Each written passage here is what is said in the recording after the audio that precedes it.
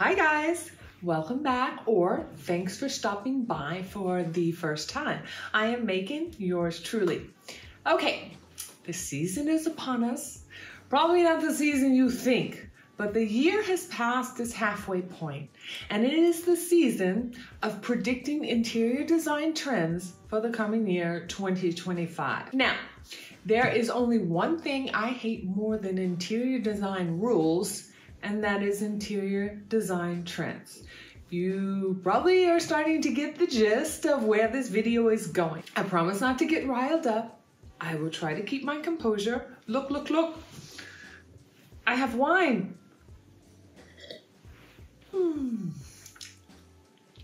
Let's get started.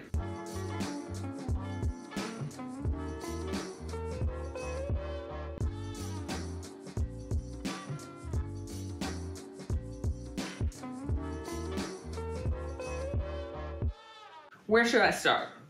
I stress that interior design is number one, personal, and number two, curated over time. Our taste and likes change, and sometimes it takes time to slide into that comfort zone. You know, that perfect design style for us. Once that beloved comfort niche is found, maybe because of financial limits, as well as the search for those last perfect pieces, it has taken time to complete your look. So, who the heck has the right to come into your home and then declare what is now out or what you need to change after you have invested all that time and coin? I, as an interior designer myself, could never fathom bursting a client's bubble like that. It is very rare that a client says, "Oh, I hate everything. Everything must go. You have free range." Most know the direction in which they are going and have basically gotten very close to it, but need that last little professional guidance plus my extensive resources and time to search, find, and arrange that they may not have. Yes, there are very often design situations or wishes that I don't necessarily understand or agree with, but that is not my home. My job is to please the homeowner. Let someone tell me modern glamour is out. Oh, those are fighting words. I have found my desired comfort style. I will live the rest of my life and die in a 20th century glamour styled home, maybe with minor modifications here or there. Or tell me gallery walls are no longer the trend, simple one artwork walls. Oh, the gloves are on and the earrings are off. Okay, you guys, I am going to break down meaningful evolvements in interior design compared to ridiculous. And I know I am probably alienating myself from other designers, but I have to be honest. I am honest. I am going to break down the BS cash grabs disguised as new trends. This is the ultimate anti-trend trend video, debunking it all. Let's at least start with some positive trends, but still a little BS. Eco-friendliness / sustainable decor. This is not a trend. This is simply the evolution of societal consciousness on every aspect. My grandparents, like most people's grandparents and parents and many others in that older generation, when they bought something new or when they purchased something new, they just threw out the old that landed on some garbage heap. It did not consciously register in their heads what happened to the old stuff. Landfills were out of sight, out of mind. They never thought of how much they were contributing to waste and the energy needed to produce the new things. Cycling was not a thing then. I was old enough to remember when they first implemented a deposit on those large Coca-Cola bottles and people started returning empty ones to the grocery store. But there has always been people that buy vintage, antique, or reclaimed objects to decorate their homes. The United States is not that old, and during the Gilded Age, when many families had an exuberant amount of money and built those large mansions, the trend then was to buy architectural structures from European mansions, castles, and churches to incorporate in their homes, reclaiming a piece of the old world. Now, of course, sustainability was not what drove them, more like financial bragging rights and to outdo the last high society mansion built. But still, they were reusing and repurposing materials instead of producing new. Look, my fireplace, I did the same. Comes from a 150, 160-year-old villa.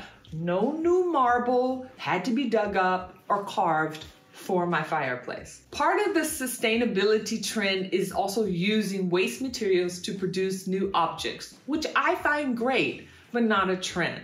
And this is where I call BS, and it is a cash grab. Pushing this trend on people is basically a form of societal shaming. There are some people, and will always be people, who just feel more comfortable that their sofa or bed or whatever is new and made from new material. You guys, just live and let live. But let's say you let yourself be influenced by this sustainability trend and go buy all this new furniture and decor made from recycled material. Okay, what happens to the things you are replacing? Defeats the purpose if you are still throwing things out. I truly believe in giving something old a new life, and I do hope that more people will start to be more conscious about waste and consumption. But just like our generation is better than the last, the next will be even better than us.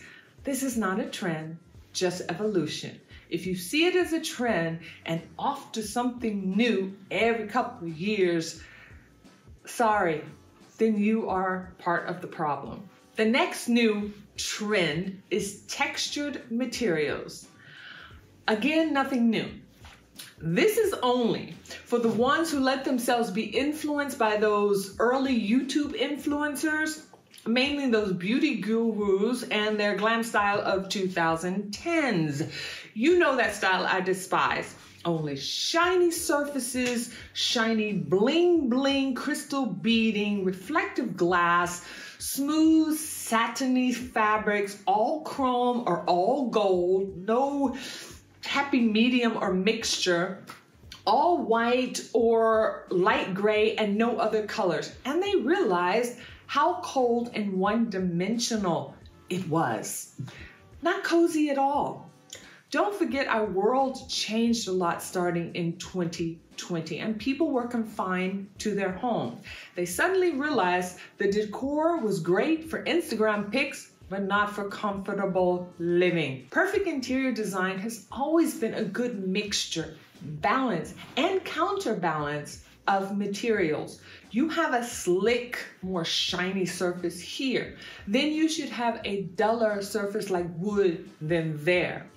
Slick, satin-like curtains. Okay, then a rougher mohair fabric sofa in front of the curtains. I love a mirrored piece of furniture very much, but you can't overdo it. My large mirrored piece here has wood accents to warm it up because the mirrored pieces can work a little cold. One crystal chandelier in the room, not all of the lighting fixtures, because they design in the extremes of one trend, jumping on that influencer bandwagon. Now the industry can cash in on them having to correct everything. My advice has always been, if you do like something from the newest look, work in small amounts of the aspects, work them in slowly. That way, when your tastes change, you are not having to break the bank to change everything again. That is what these trendsetters are feeding off of. They know there are people that will be influenced to change everything. So in a couple of years, they need to drastically change everything again. Now, statement ceilings are supposed to be a new trend. Seriously? New? That they are trying to sell this off as new. Hello, people have eyes, okay? They've seen pictures and historical designs of buildings, even up to the last 10 years. Since the dawn of architecture, ceilings have been painted, coffered, gilded and chromed, decorated with chrome molding, or full ceiling molding and rosettes, covered in wood paneling or decorative metal panels, draped in fabric and wallpaper. And in the 1970s, people were even putting mirrors on their ceilings, and those glam Instagram girls, they were putting silver foil on their ceilings, etc., etc., etc. I have always considered the ceiling as the fifth wall and needs to be considered in the room's design. But please do not think you have to now throw something up on your ceiling because some Johnny-come-latelys to the idea of ceiling design are saying so. The ceiling design has to fit with the whole room design and architectural design of the home cohesively. Sometimes just giving your ceiling a fresh coat of white or cream paint to make it and your wall color pop again is all you need. Again, the ones that copied that overly done, modern and contemporary simple look are now looking for some balance and more character in their space. Their rooms were just simply too plain. Okay, I need a sip of wine for this next one because I just don't get it. They say maximalism is the new trend for 2025. Huh? In my world, and in the world of millions, maximalism never went anywhere. See, the problem is, you all listened to that Maria Kondo lady and threw all your stuff out. Now you are missing it. Not every decor piece in your house is going to always give you joy all the time. If it's not working right now, pack it away. Maybe in a couple of months, you find something that works perfectly with that piece and you rearrange the vignette new. Move a piece of art from another room. Now that extra lamp in the foyer would top off the new arrangement perfectly. Your home is curated over time, remember? And your curations can always be switched up and reimagined. The only time I get rid of something is when I have had something packed away in my cellar for, a year or a year and a half, and I have absolutely not thought about it or missed it. Then I know it doesn't need to be in my apartment. I wish people would just finally accept that we are beings that need to collect. We have hobbies, interests and likes, memories and photos. We need objects around us. Again, this is the case of doing something in the extremes and having to correct it now. The next BS new trend, and connected a little bit to maximalism and collecting items, is this so-called global influences / diverse cultural decor design. Now they are just grabbing for straws. We spoke earlier in this video about the rich people of the Gilded Age bringing artifacts from Europe, creating homes influenced from the old world. Definitely places they visited while traveling. I preach till I am blue in the face to try and travel and bring decor items back from your travels and to incorporate other cultural aspects in your home. Personal memories. This is nothing new. As past cultures started traveling and trading, artifacts were brought back home from far lands.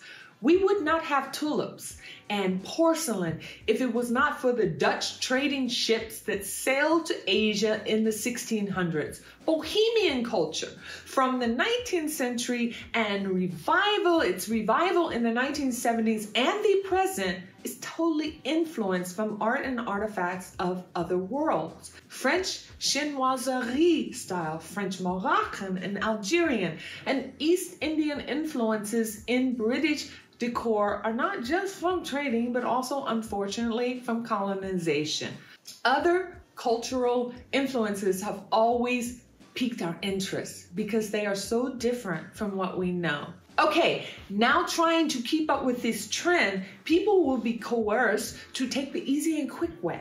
They won't travel, but instead just buy that mass-produced Buddha statue or the copy Moroccan rug that never saw Morocco, or Chinese vases, probably made in China, but in some factory with a million others. Nothing authentic, nothing has a story, history, or memory. No personal touch. And in a couple of years, they're probably just gonna throw it out. Another sip of wine, because the next trend is just utterly ridiculous. Okay, listen up. The next trend is retro touches. I know all of you who have been decorating the last 20 to 30 years in mid-century modern or mid-century vintage, as I like to call it, are laughing your behinds off. I am starting really to believe the trends in the last 15 years are the result of age and social media. The young people that are being exposed to things by seeing them for the first time on Instagram, etc., etc. Things that have been around for ages and even strong in the last years find a new audience each year and then are deemed new. For example, the resurgence of 1970s sofas, Togo, the Camaleonda, the Soriana, postmodern pieces. I had here recently a video about Kelly Wearstler's style. Since 1995, since she founded her design company, she has decorated and created a modern glamour style heavily influenced in 1960s and 70s plus postmodern pieces. Nothing new. Watch. I guarantee there will be an increased buying of cheap replicas of these retro pieces next year just for the bragging rights to post on social media to be considered in trend. If you have always been a collector, then you have acquired valuable, authentic pieces over time. For you, it is cherished and not trendy. Okay, the next trend, nothing new and a cash grab, Biophillic Design. Biophilic design is the incorporation of nature, i.e. plants and greenery in your decor. Must I again refer to 19th century Bohemian style, which also infused exotic large plants indoors? Victorian sunrooms were another example. Large palm trees of the Art Deco and old Hollywood glamour. If you grew up in the 1970s, like me, every other weekend, you were helping your mother macrame a new plant hanger to hang yet another airplane plant. Remember the smaller baby parts that would grow from the plant and your mother would cut it off and give it to a friend to put in water to propagate and grow another plant? They were the shared sourdough starters of its time. There has always been that one neighbor that had a ton of plants, and we saw her as the crazy lady always talking to her plants. In modern times, people were less at home, working, traveling, and you need to be present and have the time to care for all those plants. I am a person that does not do well with plants, okay? Never have. I have, not having any clue how, one aloe vera plant that is striving, and I propagated and tried to grow a hanging pearl plant. I'll show you here what a healthy one looks like, because my poor plant, she does not have enough pearls on her left to clutch. Again, due to the world circumstances starting in 2020, more people were home and afterwards working more from home, less traveling for work, so they had the time to dedicate to plants. plus a desire for a healthier environment was suddenly an important concern. Plants give off needed oxygen and healthier breathing air. But is this a new trend or just a conscious evolution due to life circumstances? People who have no knowledge of plants or do not have a green thumb are running out purchasing these expensive trees and plants that they see every influencer has, the fiddle leaf, blah, blah, blah, and other fig trees, plus a huge overpriced plant pot from Olive Ateliers. Okay, look, Olive Ateliers has caught a stray bullet. I didn't mean that. But then within 4 months for this plant to die, the plant nurseries are laughing all the way to the bank. Or a complete wall of hanging plants. Just wait until you get a colony of bugs living in there that you can't get rid of. Plants are not for everyone, just like pets or even children. The last two are the ultimate BS trends. Soft minimalism. Okay, that is just organic modern, which has been around for a while, and they have rewrapped it in a different color paper, put a new bow on it, and trying to sell you as something new.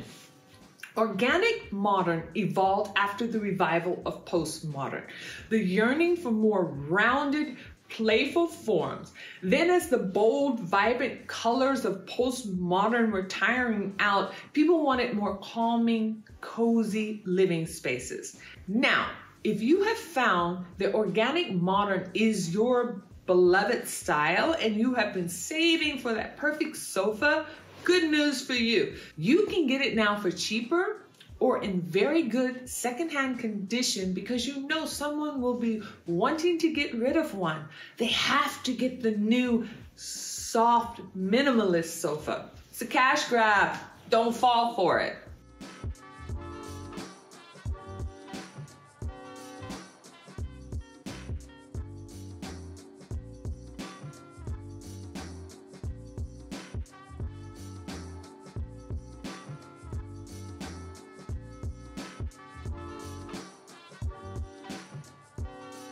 And lastly, people are supposedly seeking furniture and decor that is more adaptable to the needs and functions of their lifestyle, allowing more flexibility.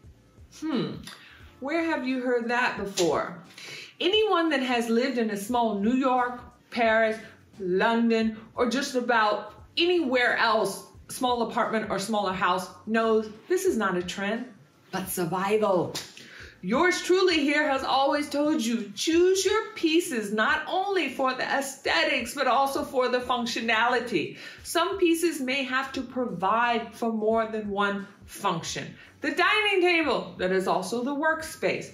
Why do you think they invented sleeper sofas, futons, and Murphy beds? Also in modern, open concept design. You have the open kitchen, the family room, the dining area there, but only space for one case piece. That case piece must have room for table linens, maybe extra throws for the sofa, candles, toys for the kids. Unless they have invented some transformer-like sofa that you push a button and it transforms into some full dining set, I do not understand this trend. This is just common sense. And I refuse to waste time on color trends of the year. Like I said, go look in your closet. If the color is not there and you don't like wearing that color, it does not have a place in your home. Make that short and sweet. In closing, basically, my message is to you. Find that personal style for you, what fits to your personality best and where you feel most comfortable, and then stand 10 toes down in it. Then these trends cannot sway you. Be unique. If you like something new, integrate only small portions of the look into your style without losing the base design style. Don't design in one extreme or another. Mixture, dimension, and variation are the main keys to a cozy, elegant, balanced home. And no trend is ever new. Maybe just lay off interior design social media around this season every year and just ignore the trends. Okay, guys, I would love to hear all your opinions down in the comment section. Let's get this conversation started. Thank you so much for stopping by. And as always, yours truly, Heart Macon. Ciao. Excuse me, I'm touched. It's the one. Oh God. I've juggled myself up that I burped on camera. Okay. Ooh, now my wig is moved. Okay.